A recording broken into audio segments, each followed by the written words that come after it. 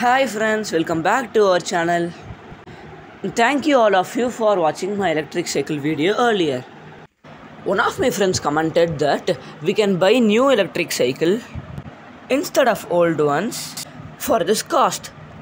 But the new electric cycle will have only frame, no carrier or LFP batteries or front basket.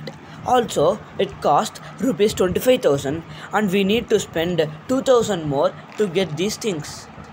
In this video, I am going to share the features of our converted e-bike.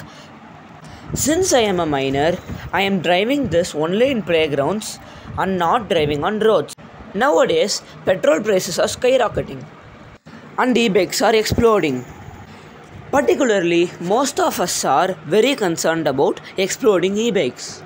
All the exploded e-bikes till now are made from lithium-ion battery.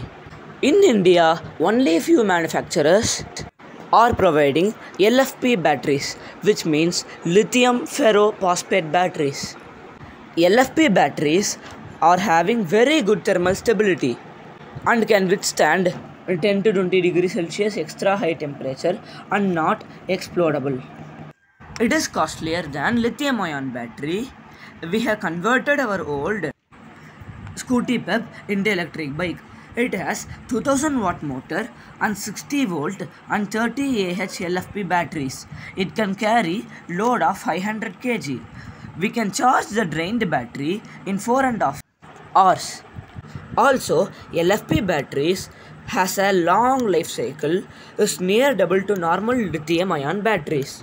The total conversion cost, including fitting charges, is rupees 50,000. But to get a new e-bike of this configuration with LFP battery will cost more than 80,000.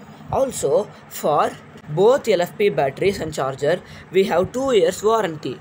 If you are using 30 liters of petrol per month, we need to spend rupees 36,000 plus 4,000, approximately 40,000 per year for petrol for 2-wheelers.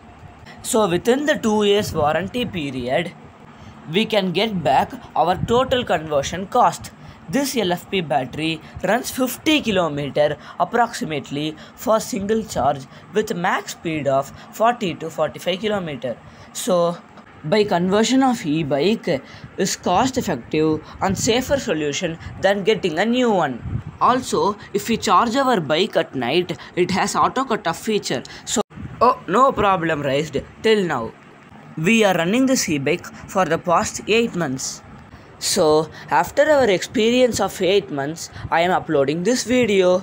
Hope you enjoy this video, friends. Thank you for watching. Bye, friends. Drop a like, leave a comment. Have a nice day.